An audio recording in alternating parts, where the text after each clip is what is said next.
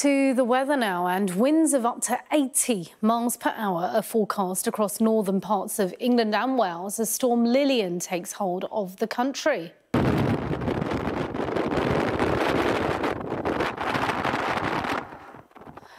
Listen to that. The fastest recorded speeds so far have been in North Wales and Merseyside, with speeds of 70 miles per hour recorded in Crosby. This video shows wind rattling along the Sefton coast in the area.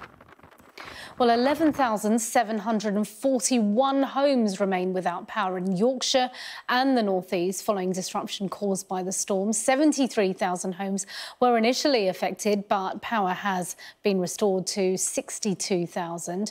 In the North West, 15,000 homes were without power, now reduced to 3,000. Well, meanwhile, several flights have been axed as a result of the weather. The cancellations include international flights to Italy, Switzerland and the US, as well as domestic flights to Scotland and Northern Ireland. Strong winds have caused further travel disruption, with train services cancelled in parts of the northwest.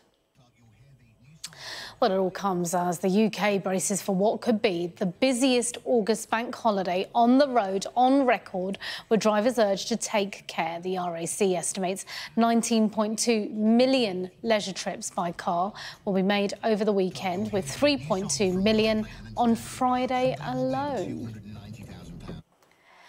And Leeds Festival has finally opened its arena for the day. This morning, festival organisers announced the Radio 1, Chevron and Orc stages will remain shut for the day due to the high winds. Brucey, the first act of the day, is due on the main stage any moment now.